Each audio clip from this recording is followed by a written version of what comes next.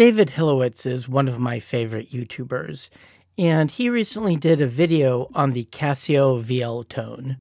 I found it oddly fascinating and went on a search to learn some technical details. I discovered this Syntherjack webpage, which has a wealth of information about the Casio VL-1, as well as a bunch of other stuff. So basically the Casio VL-1 produces a waveform that consists of just a bit stream, a bunch of ones and zeros basically, in various patterns. And there's 6 basic patterns, and then there's 3 other that also have some frequency modulation for special effects. But it's basically 6 different patterns, as you can see here.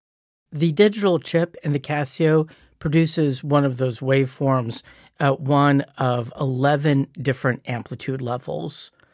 But it does something interesting with that output stream. It doesn't send it out directly or even just filter it. This is the service manual for the VL-1. And if we look a little bit into the manual, we find this simplified diagram that shows that after the signal comes out of the microcontroller, it's split into basically that binary waveform and an envelope with this envelope detector. And then it's reassembled in this primitive mixing stage. So let's see what it says about that. It says it's a transistor AND gate. So I haven't thought about this very much, but it looks like it basically takes the envelope and it essentially gates it, turns it on and off, according to the binary sequence extracted by this comparator. And I was trying to figure out why you would do this. And I think basically if they were to just send the signal right out, you would hear the stepping. But with the envelope detector, you would get some sort of blurring of those steps. And then, of course, there's another capacitor here after this mixing stage that smooths things out further.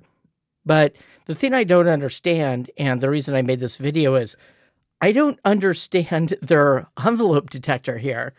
I think this must be an error, and if I'm missing something, please let me know. Because take a look at this.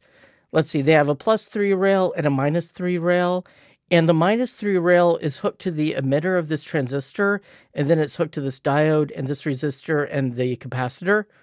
But if both of these things are hooked to -3 volts, the emitter here and all the rest of the stuff is basically decoupled. You're going to have -3 volt source here at the emitter that will happily source or sync whatever current is flowing through the emitter here.